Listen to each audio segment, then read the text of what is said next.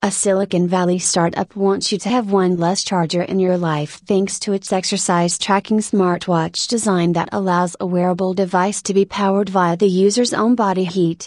The Matrix PowerWatch uses thermoelectric technology and power-sipping components to create a watch that's always got a steady supply of juice, so long as the wearer has a pulse.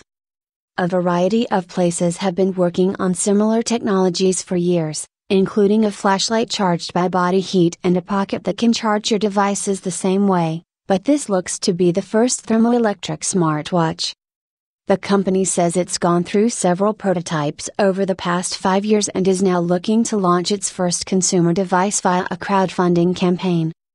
According to Akram Boukai, co-founder and CEO of Matrix, the human body generates enough thermoelectric energy to power an incandescent light bulb when at rest, and enough to power an entire home, roughly 1 kilowatt, during exercise.